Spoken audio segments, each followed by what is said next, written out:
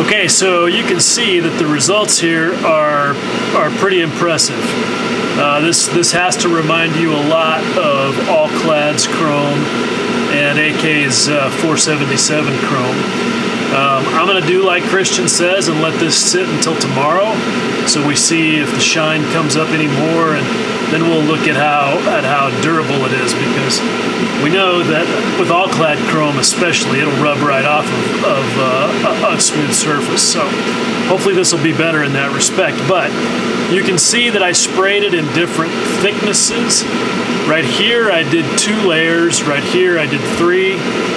Over here, I just kept kind of stacking it up because I wanted to see how it worked and how it affected the finish. And so right here, I built up like 5 or 6 layers, and you can see I still have really impressive reflectivity. It's not quite as hard of a reflection as it is over here where I only have 3 or 4 layers, but still, that is just really impressive. So, I've got high hopes for this stuff. We'll see what happens.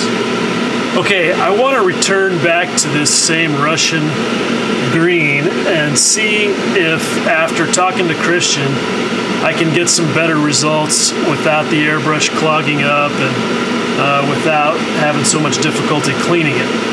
And on the theory that there may have been some residual lacquer thinner maybe in there that caused that, I've got nothing but water in the cup of this airbrush right now, and I'm gonna bubble that up and dump it out.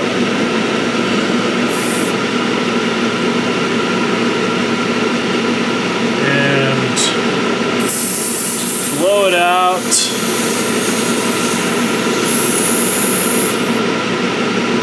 And do it again. And I'm going to make sure that there is nothing but water in here.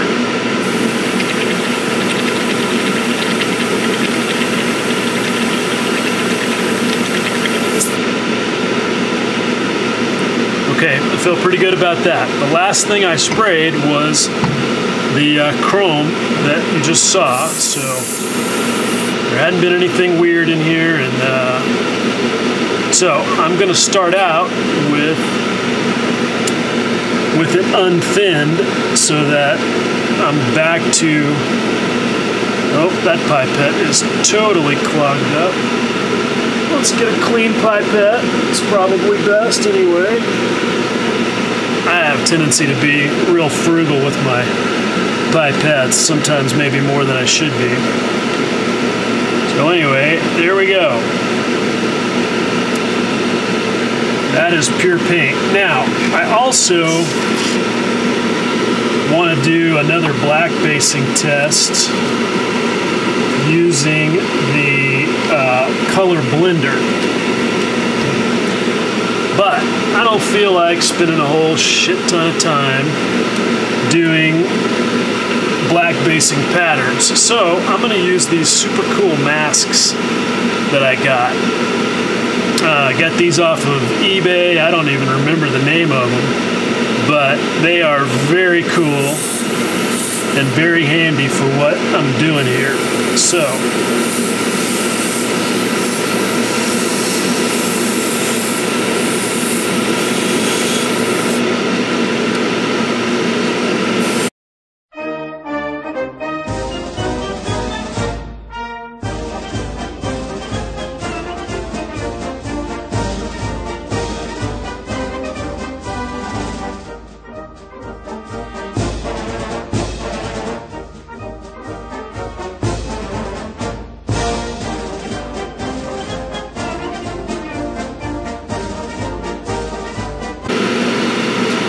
okay, so isn't that cool?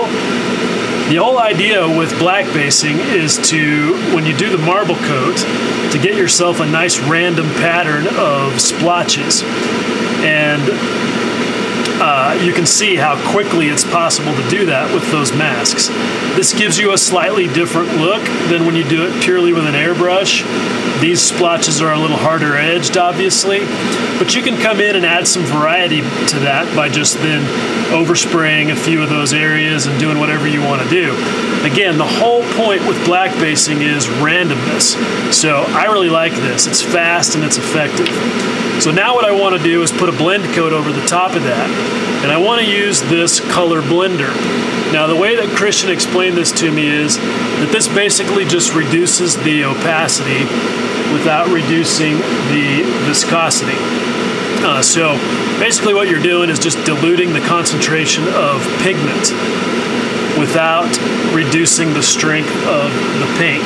So what I'm assuming is that this is a little bit like a clear acrylic varnish. So at any rate, I don't have any instruction on what ratios to use. So I'm going to go with what I would normally go with on black basing for a blend coat, and do like 2 to 1, where it's 2 parts reducer and 1 part paint. And I'm just totally eyeballing that. So we'll see what we get.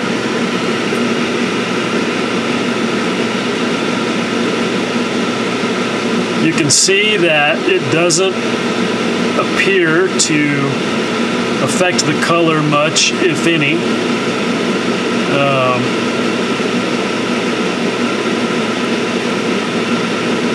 It still looks a lot like just paint to me, so we'll see what happens. Again, this is something that you're going to have to sort of experiment with and dial in on your own to suit your personal tastes. But it is worth noting that at this point I haven't had any tip dry on the airbrush. It still seems to be spraying just fine. Now I haven't sprayed nearly as much paint as I did the other day with this blue-green color, but you know, still it's going well enough that I think that that maybe stray bits of lacquer thinner might have been the culprit. And that's fine. I mean, a lot of acrylic paints, like Vallejo, for example, Model Master acrylic, they freak out if they come anywhere near lacquer thinner. So that's nothing new. I don't consider that a disadvantage. That's just the way it is. So anyway, let's put a blend coat on this.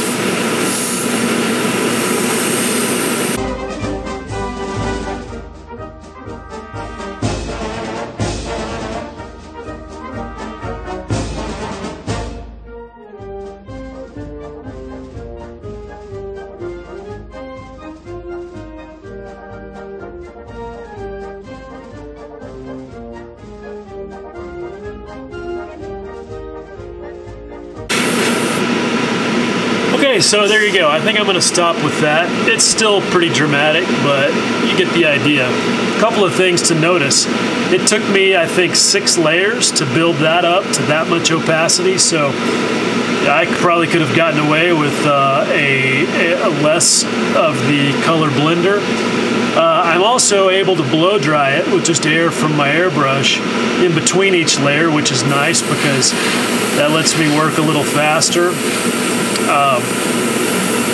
But overall, I think this is pretty cool. It definitely does what's advertised. You get that reduction in opacity, but the paint's not breaking up, so that's good. I think it's a pretty cool product. Okay, I did not have any tip dry there either, so that's good. Now, that's what's left in the cup after I dumped it out. So I'm going to do exactly what Christian has recommended as far as cleaning. Let's just dump a little bit of water in there and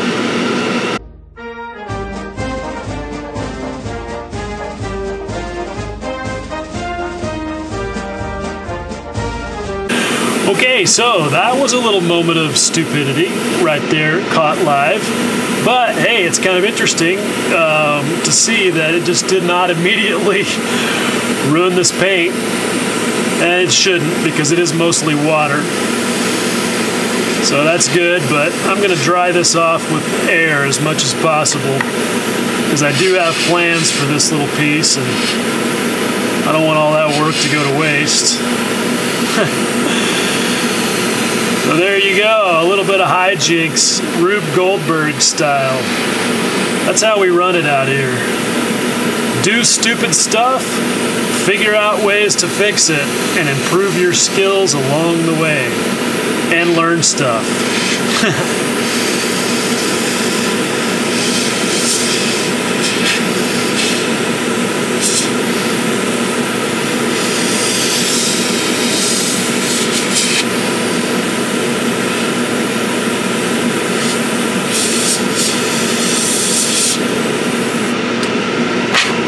So there we go, all's well that ends well. Nothing to see here, folks, no reason to panic. And I'll do the smart thing and set that aside from the paint booth so that we don't have any more disasters. Okay, so that's getting cleaned out of there fairly well. There's still a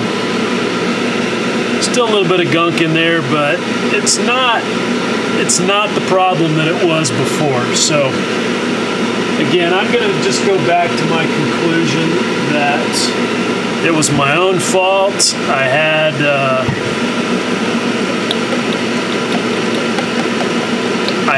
leftover lacquer thinner in the airbrush, and that's what caused the cleaning problems that I had before. So anyway, I'm going to shut this camera off and finish cleaning up this mess. Okay, so it's a little later in the morning after shooting some chrome paint and doing some other things, and it's a good time to have a look at some results where we can see it a little bit better than it was possible to in my paint booth. If I can get some stuff out of the way here. Okay, anyway, get rid of my Optivisor. Sorry, I'm disorganized as usual. Okay, so first thing first. Yesterday, within about half an hour of shooting these colors and doing the blend layer on this gray and some post shading, I of course could not resist immediately abusing the paint. I mean, that's just kind of my standard testing procedure. I like to see what the paint will hold up to, so I like to scratch it, sand it, chip it, put decals directly on it, put washes directly on it, you know, basically all of those things that represent, for some people, worst case scenario, but for me, a lot of the normal way that I work, because I do prefer to work directly on the paint and do actual abuse. So anyway, pretty interesting results. This stuff reminds me a lot of the Mission Models paints without the polyurethane in it. It is relatively fragile. I mean, that's what you would expect from a water-based acrylic. So, yeah, you know, that is what it is. That's the negative with these acrylic materials. Just like with lacquers, the negative is the fumes and the smell. So you just kind of have to pick your poison. But you can see I can scratch that off of there with my fingernail. And this has, you know, been on there for a good 24, maybe 48 hours, I guess. 24, yeah, I did it yesterday. So anyway, it is what it is. And as long as you know that going in, it's not a big deal. And you can use it to your advantage. I did all of this chipping right here without the benefit of any chipping fluid. I just used various sandpapers and little wooden sticks and things just to kind of pick at it. And some of it, I used one of my rough little chipping brushes with just a little bit of spit on the end of it. And it definitely starts coming off quickly when you introduce a little bit of moisture. I had this section masked off, And when I pulled the tape, again, not worrying about doing it correctly, you can see I yanked off a chunk of paint right past the primer there. So again, standard stuff with water-based acrylics. That would not be a showstopper for me. You just have to take that into account. Next thing I always like to do is put some decals directly on and see what type of reaction, if any, I get to decal setting solutions. And this, wow, this turned into a little experiment of its own. And this is probably going to end up being another video of its own as well, because if you guys have watched my videos, you know that I have a particular way of applying decals. I keep it really simple. I use my jar of room temperature water that's mixed of 10 or 20% with microset, which is basically just white vinegar. And I generally go straight to Solvaset unless I know the decal is thin enough that I only need to use microsol. And I take pride in the fact that I don't fear decals. I can handle Tamiya decals, whatever. And I have a successfully applied Tamiya decals using exactly that method. In fact, this is kind of my standard, let's see here if I can find it anywhere in here. I think it might have gotten painted over at some point. Yeah. Anyway, I have a pretty good example of putting a Tamiya decal on using exactly that method and getting great results. No silvering, nothing. And I'm a total non-believer in the idea that you have to gloss before decals based on the idea that it prevents silvering, because it does not. That's an old wives' tale. But I have met my match on decals with this. I've got the Academy formerly Accurate Miniatures 148th B25 Mitchell, and I just clipped a couple decals off of this sheet because they're not going to get used. Because, let's face it, the best way to avoid decal problems, especially with insignia, is to not use them and mask and paint instead. I knew something was going to be wrong as soon as I got those decals out of the water, because they came off the paper very quickly, and I ended up fishing them out of the jar with my finger, and they felt very stiff and crackly. And when I did my standard thing of putting them on, using a damp Q-tip to force the water and air out from under them, and then hitting them with I slathered the Solvaset on there because this was a worst case test to see if it would screw up this paint. They just kind of sat there and sat there and sat there for like an hour and didn't even wrinkle. But they were curly, if that makes sense, especially around the edges. And there was all kinds of bubbling and silvering, especially on this one. It was horrible. So I hit it with Solvaset several times. Nothing. Didn't even wrinkle. The decal was like, screw you, bring it. So I said, fine. I got out some straight 99% IPA and put it on there. Again, nothing. Not even the slightest hint of a wrinkle. So I thought, fine, I got something for you. I put some X20A on the decals. Pfft. Dude, it was like water off a duck's back. No reaction whatsoever. So I said, fine, I'll see your X20A and I'll raise you Tamiya lacquer thinner. And I put liberal layers of Tamiya lacquer thinner on both decals. Didn't do a whole lot. And keep in mind that at this point I had scored the panel lines on that one and popped the bubbles and done everything I could think of. Again, Tamiya lacquer thinner, didn't even phase it. So I said, fine, all right, I got you. And I just got my regular full-strength hardware store lacquer thinner that I use to clean my airbrush. And I'm not kidding you guys, I put a solid layer of that stuff on both of these and just let them sit there.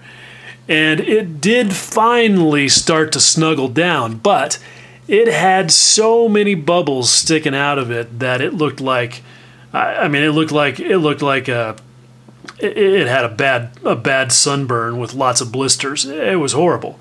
So I actually got my Rosie the Riveter tool and basically just ran it across there and put little holes in every little bubble. Did another layer of straight lacquer thinner. And by this morning, I was down to, I don't know, maybe 10, 12, 15 bubbles. And so I literally stabbed a hole in each one of them with the tip of my hobby knife and put Tamiya Extra Thin on each of those little bubbles. And that was about 2 hours ago, and you can see what the result is. I mean, this is just phenomenal. I think I have definitely found the worst decal in the history of decals. Unbelievable. So anyway, that's that. The good news is that I didn't screw up the paint on any of this.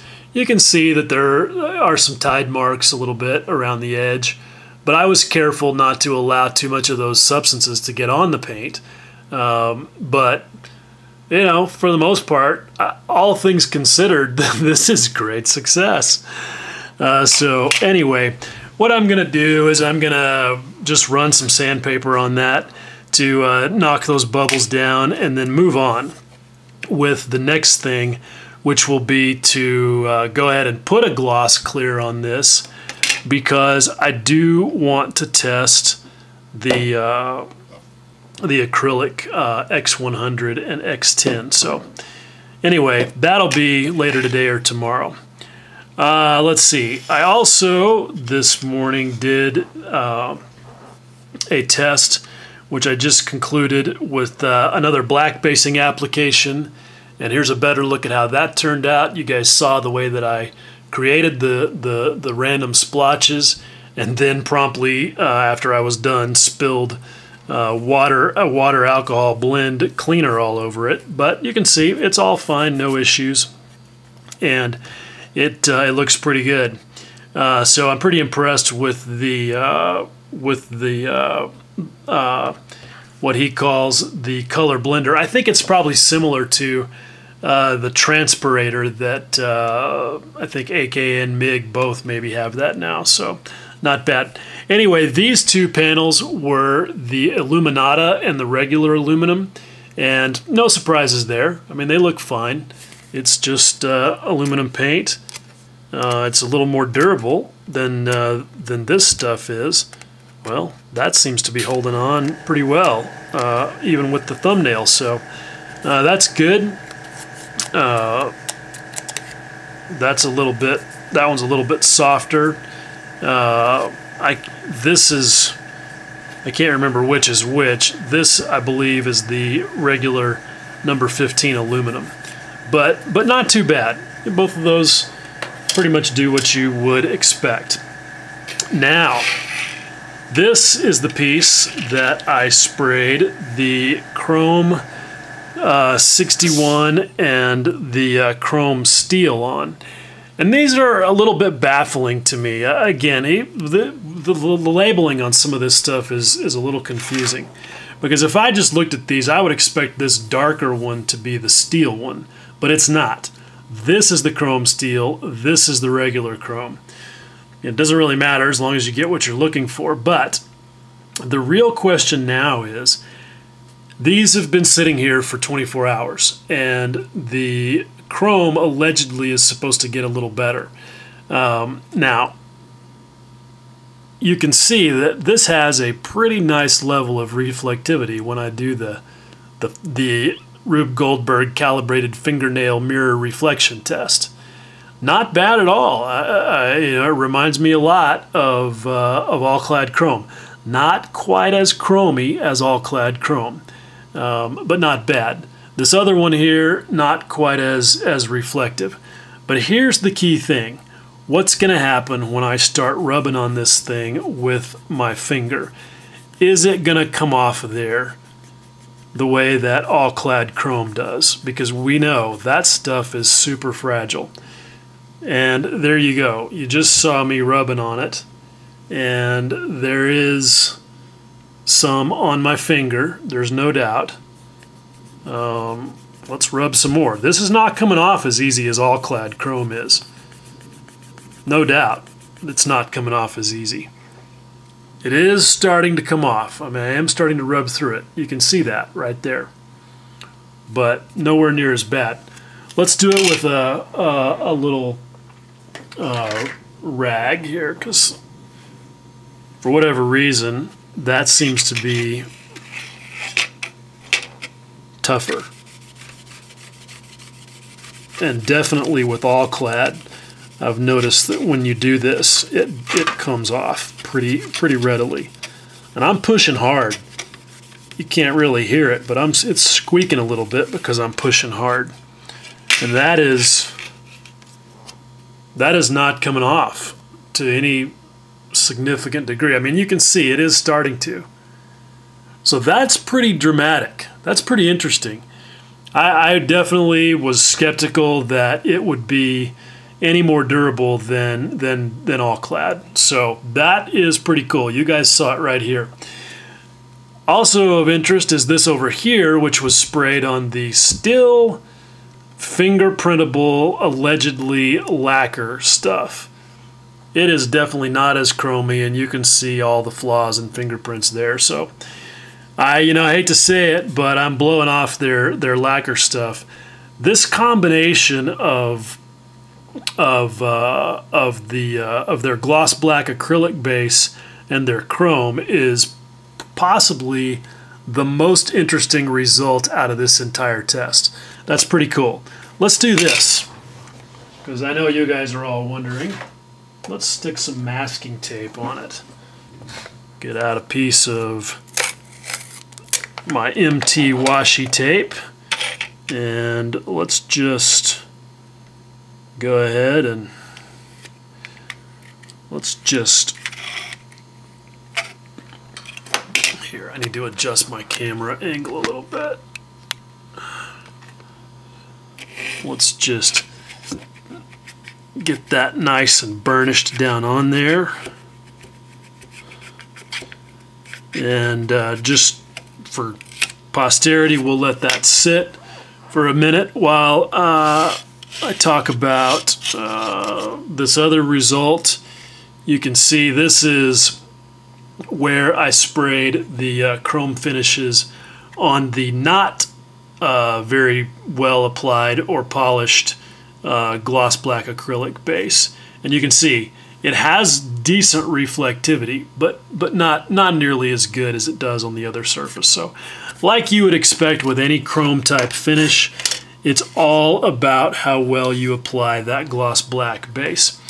Now, speaking of that, I had to do kind of a baseline comparison with putting kcolors chrome on top of Guns GX2 gloss black, because as far as I'm concerned, it's the standard for a gloss black base. It comes out of the airbrush just beautifully if you spray it wet and put it straight on plastic. So I shot some of their chrome stuff on this piece and did that this morning. So I want to give it 12 hours before we really start poking at it and seeing how durable it is. But just as a comparison, let's take a corner over here and see what happens when I start rubbing on this. This was sprayed, I'd say hour ago, maybe a little bit more. And you can see I definitely rubbed that right off of there with my thumb. Not too difficult at all. So that certainly lends credence to what Christian has said about giving it 12 hours. The other thing that's kind of interesting is I played with different layer thicknesses on this piece, and you can see that the reflectivity is really pretty impressive But this is one of those kind of things where it looks a lot better from 3 feet away than it does from Optivisor distance. This looks good, right? But what I noticed is that when you really zoom in on it, and maybe the camera will be able to show this, is it looks a little grainy. Now, okay, I gotta make some more space on my camera. Hold on, guys, I'll be right back. Okay, that's what happens with these paint tests. They involve a lot of footage and, yeah, unfortunately a lot of editing. And yeah, it's gonna be another long one, but whatever. Anyway, what I was saying is, when you really look closely at this, it looks a little bit grainy. But when you look at it under high magnification, it's not actually grainy. The surface is smooth. But what's happening is that there are very small gaps in the coverage. And that, quite frankly, is part of how you get that higher level of reflectivity and a harder reflection, is because there's still some of that gloss black base showing through. So over here, this is, by the way, this is 2 layers here, 3 layers here. You can see some difference in the coverage. Over here, I really played around with it, and again, this is the steel one, not the aluminum one, or a regular chrome one. This is 5 or 6 layers right here. You can see still really good reflectivity. This is 3 or 4 layers, and this is 3 or 4 layers. So you can see the difference in the coverage, though. That grainy appearance is much less there than it is there. So, kind of good to know. I did spray very dry layers, which is what Christian recommends, and which is really the same as other chrome finishes. And I dried each layer using just air from my airbrush as I was going. So anyway, I'm pretty impressed. This chrome stuff is very interesting and very compelling. So anyway, I'm going to let this last test piece, this one right here, I'm going to let it just hang out until tomorrow. And in the meantime, either today or tomorrow, I will go ahead and spray some of the clear acrylic on this piece. But before I wrap this little clip up, let's see what happens when I yank this tape off of here. And it is pretty stuck. And pretty much did not rip any of this chrome off. And what you really have to do is look at the tape itself to see how much came off. Look, that's basically none. That is impressive. If you guys watched my F86 adventure, you know that I showed when I used this that a lot of chrome pigment from the all-clad came off on the tape. And in fact, I used that as a weathering technique. So very interesting result with this stuff. Pretty cool. I have a feeling this is going to be popular. Okay, gang, just a quick results check-in on day 4 or 5 or 55 or whatever it is of this little test of kcolors stuff.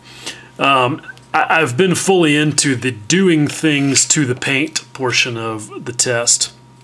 And one of the things that I definitely wanted to try with this chrome stuff was to see if I could run Tamiya panel line wash on it without any ill effects. And I was totally able to. A very light swipe of a Q-tip that was just barely damp with mineral spirits was enough to remove the spots where I touched the brush with no issue. And it took a little bit of rubbing and scrubbing with that same mineral spirits dampened Q-tip before I started getting through the paint. So I think that's a pretty good sign right there as far as in terms of things you can do with that paint. Now this paint seems to be pretty much impervious to everything except direct physical abuse, like I showed you. I've been doing quite a bit of oil paint rendering on this, well beyond what was really needed to demonstrate that the paint was fine with it, but also just because I just am practicing, and this is a good opportunity to do that. So I've got lots of oils on there, lots of work, faded out the decal, just basically going through the same process I would if this were real, and practicing all the steps, and experimenting with a couple of things as well. So I think that's pretty good.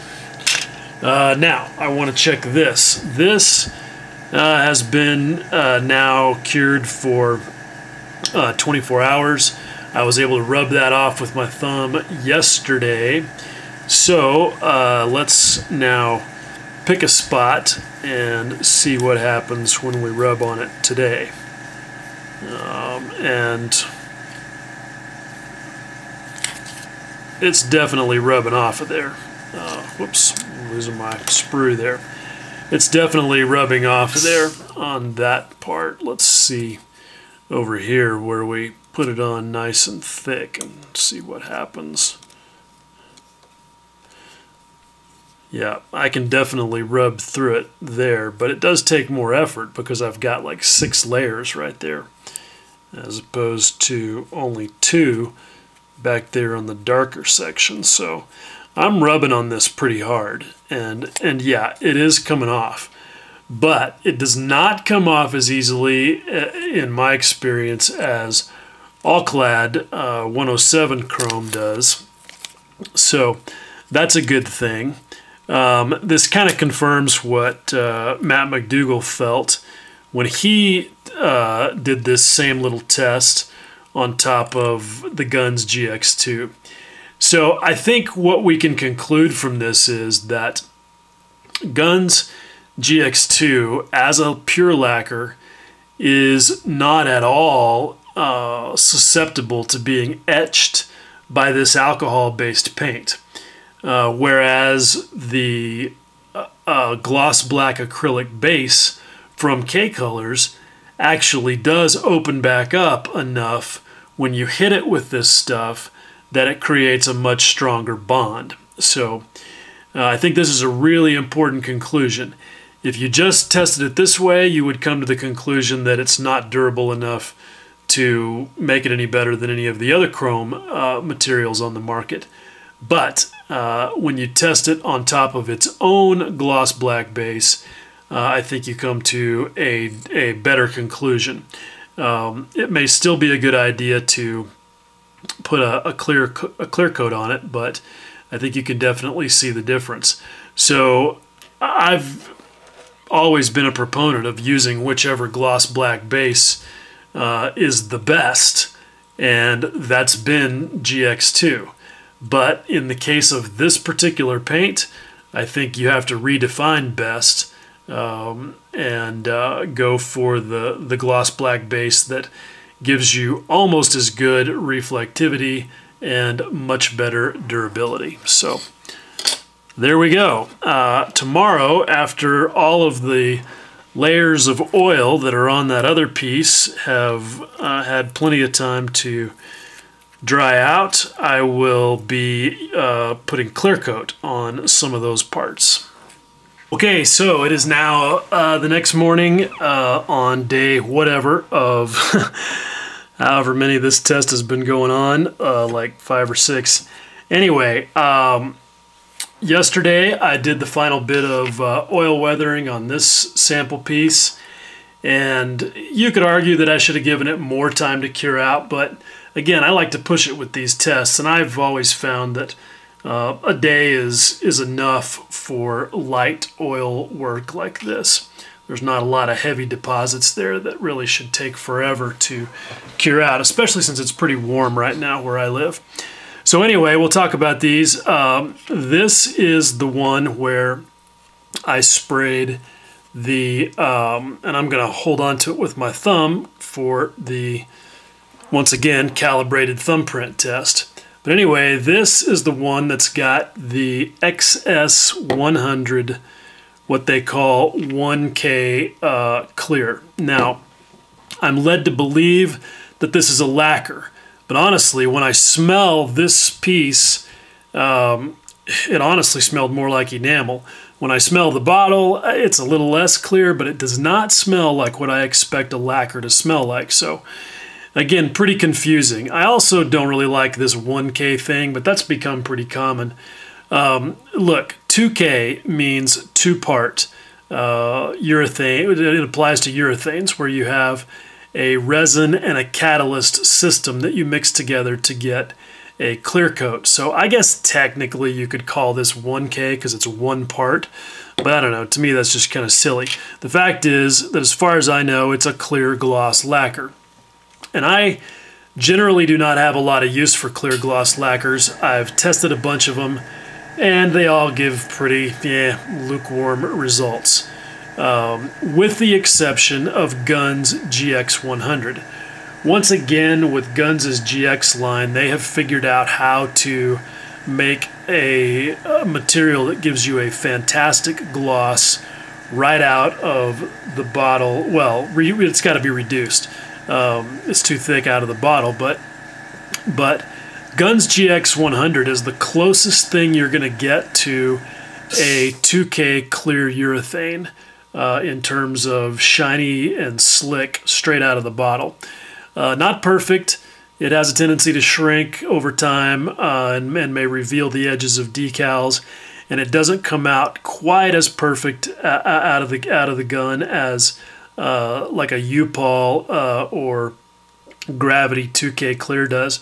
But still, GX2 is the standard, GX100 is the standard right now for a clear gloss lacquer, and nothing else measures up to it.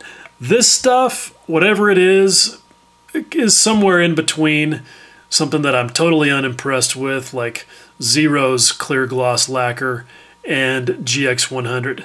This is somewhere in between. It's not quite as good, you can see. Not quite as good as GX100. That characteristic orange peel that you get when you have to lay down a bunch of wet layers is there. And I didn't show how I sprayed any of these clear glosses because there's really should be no surprises there. If you guys want to see how I spray a clear gloss, I have a video on how to airbrush a clear gloss.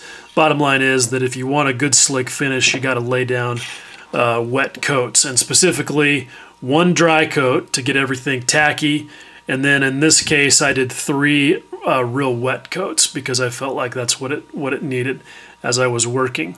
So anyway, you can sand and polish out that orange peel, but that's worse than what you get with GX100. So if I'm gonna have to sand and polish, I want to obviously do the least amount of it, and so that's why for me, clear gloss lacquers just are not something I have a lot of use for because they're overkill for a utility gloss. For like weathering or sealing your work, or if you're one of the people who feels like you gotta put a clear on before you decal, they're overkill for that, and for a true automotive slick finish, they just don't do a good enough job for me. So anyway, but if you were going to use one, this one is not too bad. Now let me see what happens when I lift my thumb. It's not bad. There's a little bit of a thumbprint there, but it's not melted in there and sticky the way the other ones were. The clear black primer, the black lacquer primer and the black gloss base still aren't completely cured. But this was definitely not as sticky as those were. So, you know, I only sprayed this like an hour and a half ago, so that's not too bad. I'll see what it looks like tomorrow, but that's not too bad. Anyway, that's it for the XS100. The next thing I sprayed was the acrylic clear gloss. And, you know, when you look at it in the bottle, this looks a lot like Aqua Gloss or various other polyurethane clear acrylics. And it is. I mean, it's a bit thicker out of the bottle than Aqua Gloss is, but otherwise, it's almost indistinguishable. It basically produces the exact same effect. I did here what I would normally do for a utility gloss, which was just throw down a couple of quick layers, not worrying too much about getting it on there super wet and super perfect. And you can see there's little bits of trash and irregularities in there, but I would pretty much always expect to be giving this a quick rub down before I go on top of it with something like Dull Coat or MRP Super Clear Matte. Those are my two lacquer ungloss materials of choice. Now in this case, I'm going to be hitting it with kcolors clear acrylic flat because I want to test that. But I prefer in general to use as few clear coats as possible for work like this. Partly because they're just not needed. I don't decal on top of a clear coat. I don't weather on top of a clear coat. I do all that stuff straight to the paint as much as possible.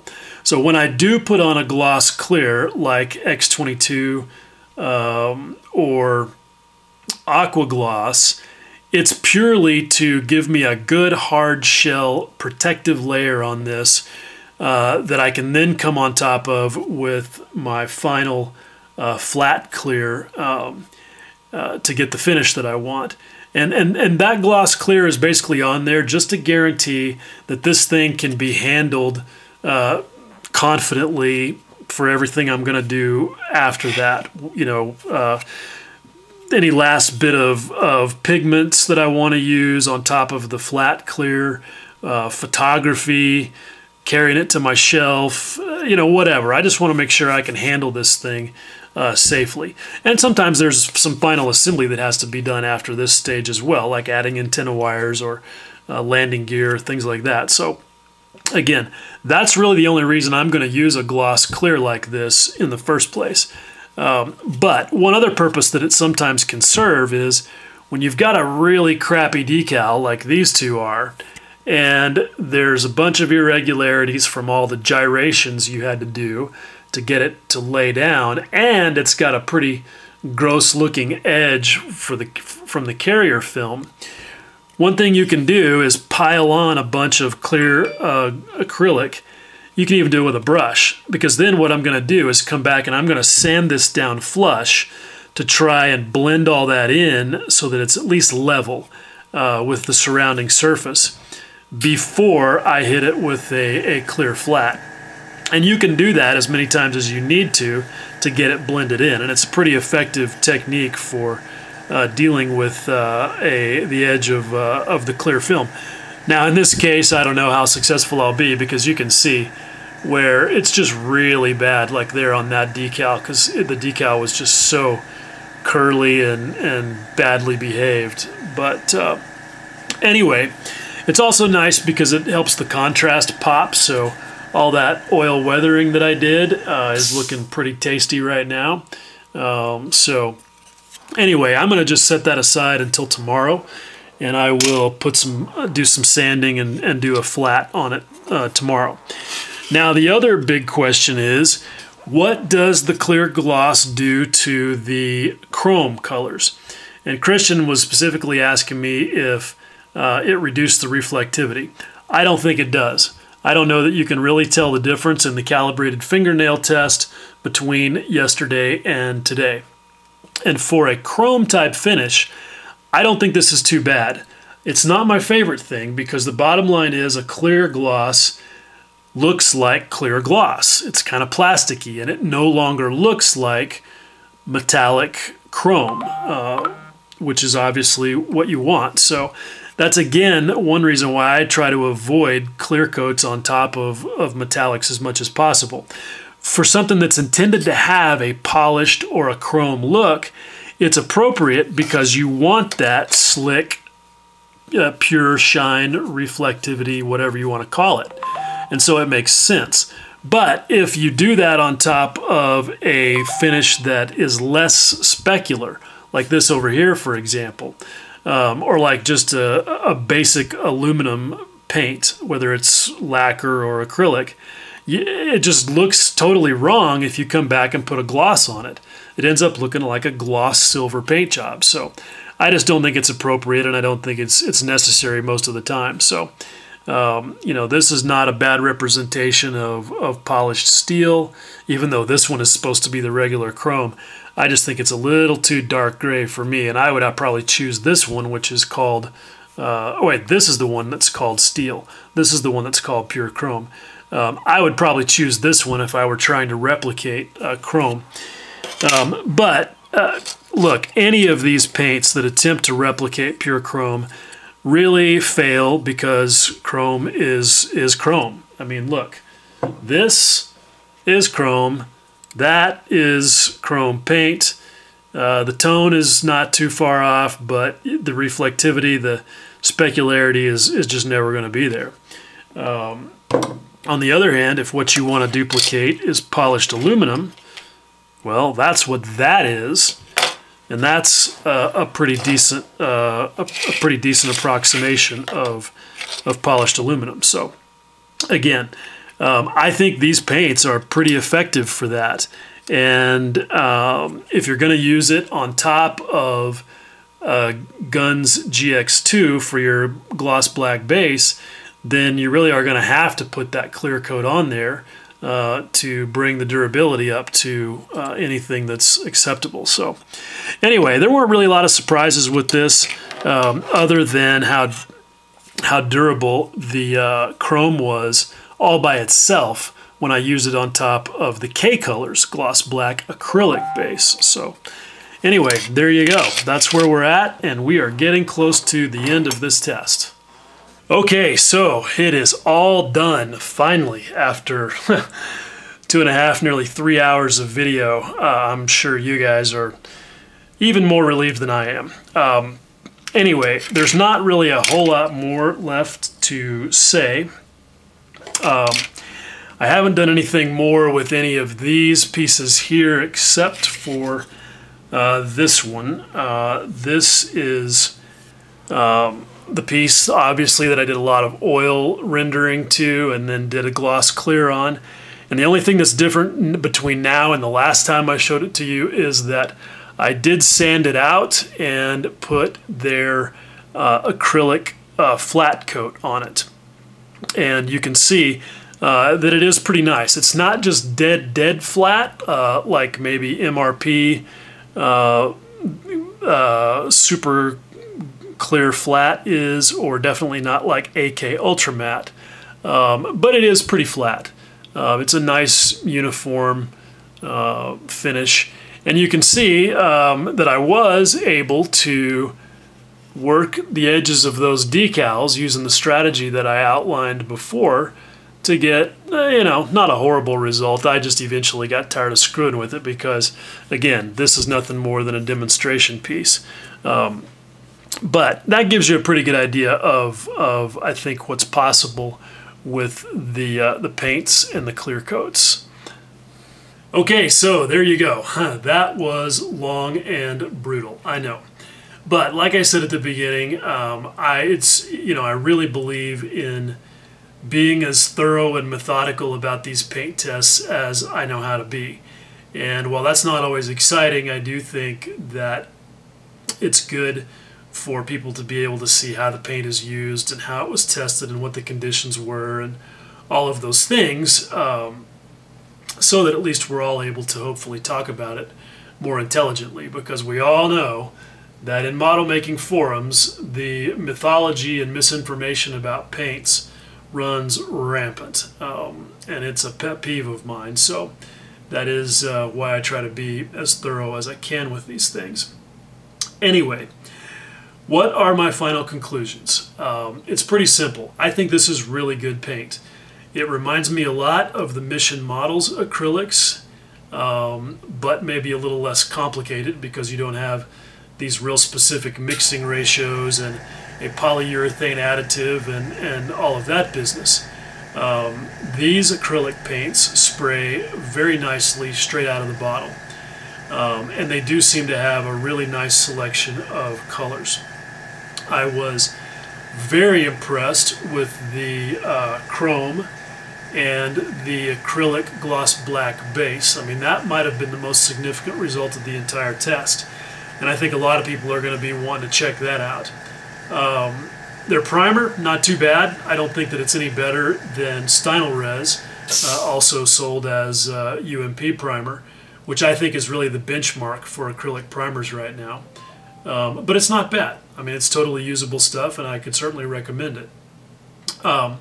The lacquer stuff was not really a good result with this test. I don't know, what the deal was, but if you guys watched the whole thing, you saw exactly what I did, so I'm not sure what I could have done differently. The bottom line is they did none of the lacquers really ever cured out very well, which to me is makes me think more of an enamel than a lacquer, because I think one of the main characteristics of lacquers is that they do dry fast. So a little sketchy on the lacquers, but I don't think that that's going to make or break these guys. And Christian has totally demonstrated already that he's listening to the customers, and he probably is going to send me some new samples to address what may have been some production issues on some of those, like the primer, for example, that did not work well in the test. So I think all you have to do, though, is really focus on the acrylics to conclude that this is a pretty interesting line of paint.